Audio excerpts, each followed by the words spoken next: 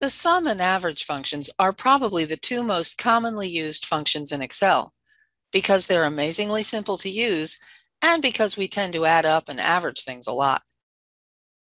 To make sure you know how to use them and to use them for more than a single simple contiguous range of cells, let's look at them now using the Selected Cities sheet, which contains population data from the census. First, when I go to cell D80, I can do a quick auto sum of the 2020 populations from the cities in California included in this particular list. To do this, I click in the cell and then I click the auto sum button on the Home tab. Instantly, I have a sum of the cells above the cell containing the function. And as Excel is very good at guessing which adjacent cells one wants to sum, the range is correct. So when I press Enter to accept the sum, it reflects the total of cells D5 through D79. I can then use the fill handle to repeat that formula for the 2010 census data, dragging the auto sum into column E to cell E80, and the sum now includes cells E5 through E79.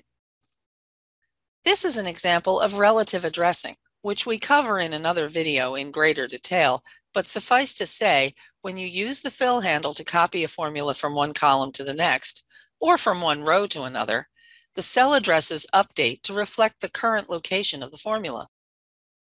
Now let's get the average of that same range by clicking in cell D81 and clicking the drop arrow on the AutoSum button. From there, we can choose Average from the list. Of course, I could also type equals average and then press the Tab key, but with the Auto Average command, Excel guesses which cells I want to average, and that's a big help. In this case, however, Excel has included the AutoSum result in cell D80, so I need to edit the range. And I can do that easily by pressing the Shift key and clicking in cell D79 to tell Excel, no, stop here and end the range on the cell I'm clicking in. Alternatively, I could have dragged through the desired range and omitted that last cell, or I could have edited the range in the function directly by typing and changing D80 to D79. In any case, as soon as I press Enter, I've got the average population for the cities in California for 2020, and I can use the fill handle again to repeat the function in cell E81. Now let's quickly calculate the totals and averages for each of the remaining states. You can watch as I use AutoSum and AutoAverage at the end of each range of cities, editing ranges as needed before completing the functions.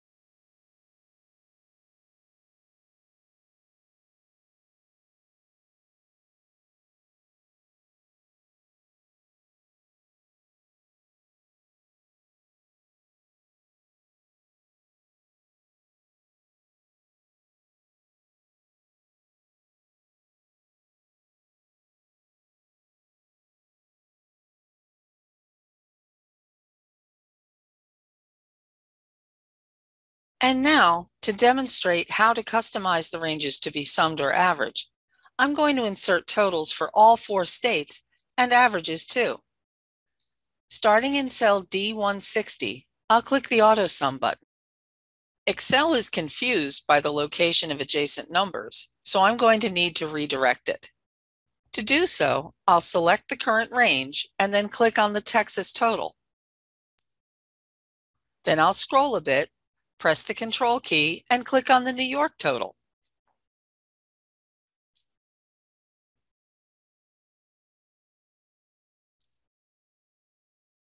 Then I'll scroll some more, press the Control key and click on Florida's total. And then finally, I'll scroll up and Control click on California's total. Notice that the formula accumulating on the formula bar includes the 4 totals for each of the 4 states. When I press Enter, it tells Excel to complete the calculation, and there it is. I can use the fill handle to make that repeat in the tandem cells for the 2010 census numbers in column E. Of course, we could do an auto average for the 4 states, but given that we don't need Excel to guess which cells I want to average, and it would have no way of doing so accurately, I'll click in cell D161 and type equals average, press the Tab key, and then drag through all the 2020 numbers for Texas. Then I'll scroll up to the New York numbers, press the Control key, and drag through cells D112 through D108. Watch the formula accumulate on the formula bar. Each time I repress the Control key, Excel inserts a comma and awaits the next range. Now I can scroll up for Florida's numbers, press Control, and drag through cells D104 through D83. And finally, scroll up for California's numbers, pressing Control again as I drag through cells D79 through D5. Now I can close the parentheses and press Enter, and there's my average. And again, I can use the fill handle to repeat this for the 2010 numbers. Pretty powerful, very easy, and very simple to modify in terms of which numbers you need summed or averaged. No wonder the sum and average functions, whether built manually or triggered by their auto versions on the Home tab, are so popular.